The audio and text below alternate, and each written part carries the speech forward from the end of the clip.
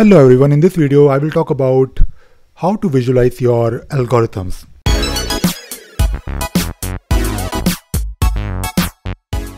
Couple of months ago I started creating these videos on algorithm design and analysis, where I started with the basics and fundamentals of algorithms, and then I started creating these videos on various algorithms like insertion sort, bubble sort, and I have plans to create more videos on different algorithms.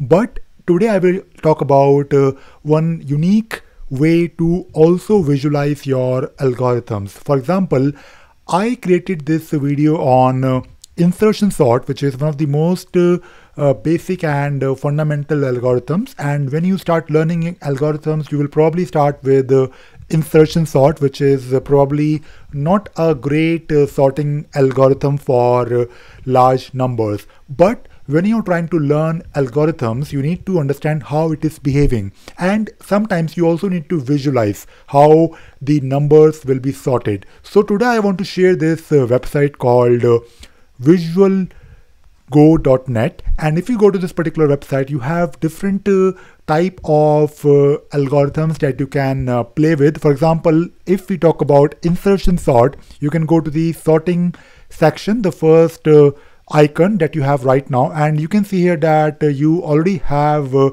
sample data to play, but we will use the same number, the same set of numbers that I used in my video that I created a couple of months ago. So in my video I have numbers 73584. So let me go back to the website, and you have the option to also create your own a list of numbers. So the list was 73584.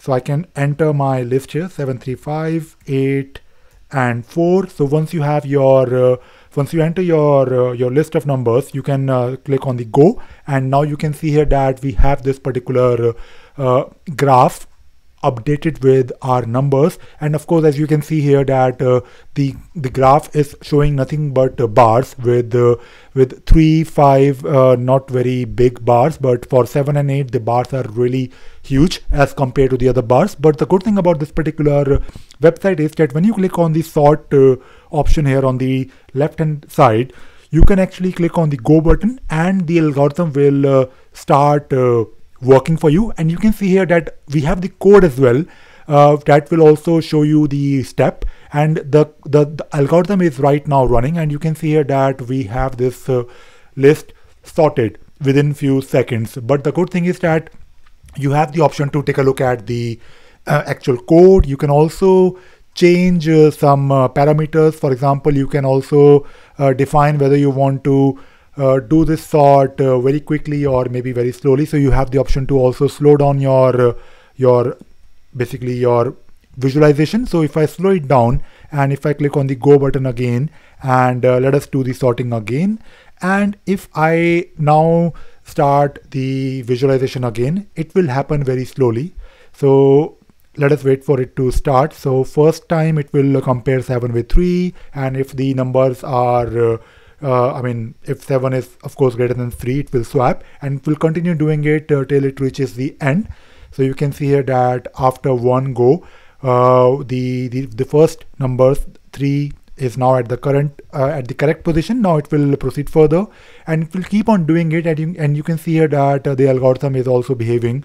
You will actually see where you are in your algorithm or maybe the code. And I believe it is a very great way, a very simple and great way to learn how algorithms behave.